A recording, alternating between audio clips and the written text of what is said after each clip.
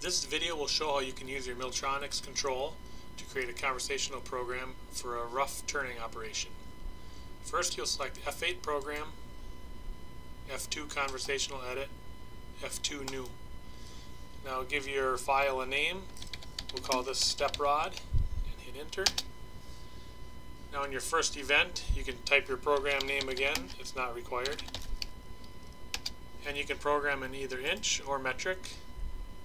We'll program an inch for this example. Now we'll define our stock size, material length. We'll say it's 5 inches and a 3-inch diameter. And it'll be solid material, so we can leave that field blank. If it'd be tubing, you would enter the ID of the tubing. If it'd be 1.5 inch ID, you'd enter 1.5. For solid, let's leave it blank. And if you want to leave setup notes for your operator, you can do so in this area. Now hit F1 Store. Now F7 Tool Change. We'll use tool number 1. You can give it a description, you don't have to. We'll say it's our turning tool. And you can feed per rev or per minute. We'll do feed per rev. We'll say 10 thou per rev. And your spindle can be programmed constant surface speed or RPM. If you want to set a max RPM for your spindle, you can do so here. Your constant surface speed. And if you want a stop command after your tool change, you can select Programmer Optional.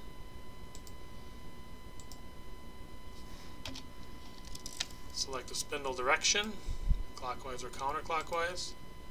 And you can also select the coolant, on or off. After all your information is filled out on this page, select F1 Store.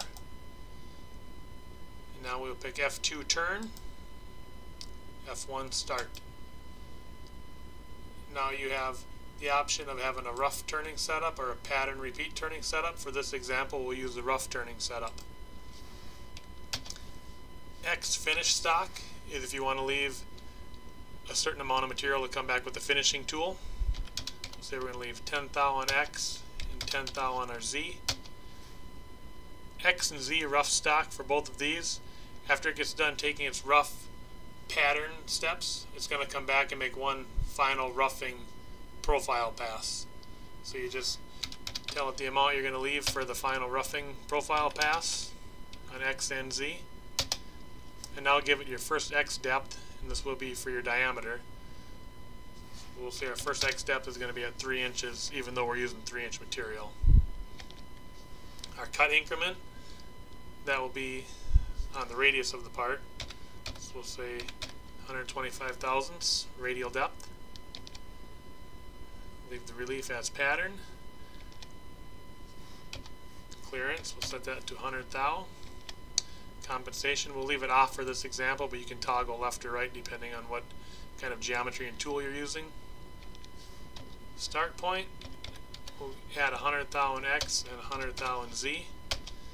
And now this pattern number, it has a note here, the geometry between this event and the end of cycle define the pattern. And this number will be associated with the following lines of geometry. So we'll call this pattern number 1 and hit Store. And now we're going to define our lines of geometry that we want the cutter to move upon. So the first thing we'll do is put F2 line,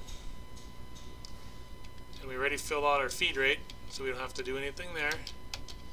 We'll just give it our dimensions of the part. So we'll make a step rod, and we'll say it's a 1-inch diameter, and 100 thou off. F1 Store. Now another line, F2. And at the 1-inch diameter, we're going to turn it back to 3/4 of an inch. F1 Store. Now another line, and our diameter now at this area will be 2-inch diameter. F1 Store. Now another line. Now with the 2-inch diameter, we'll turn it back to 1.5 inches in Z. Hit F1 Store, F2 for another line, and we'll turn it out to a 3-inch diameter. F1 store, F6 end your cycle, and F1 store the end of cycle event. Now if you'd want to come back with the finishing pass with the finishing tool, you can just select F8 finish, and now here's where you enter your pattern number. Like we called our geometry pattern number 1, so we'll enter 1 here. And if you want to change the feed rate, when we roughed it we used 10 thou per rev. Let's finish it with 7 thou per rev. Or leave our spindle speed the same, and the start point will be 3.1 on the diameter and 100 thou off the part. F1 store, and that's going to complete our turning cycle program. Now we're going to hit F11 preview, and that previews all of our lines of geometry. You can see our step rod here. If we hit F11 solid, it'll give our solid model, and we can hit F1 rotate and go to XZ view and escape again, preview it as a solid model, and there's your verified part. Here we rotate as isometric view. You can see your different diameters in your tool graphic. Here is your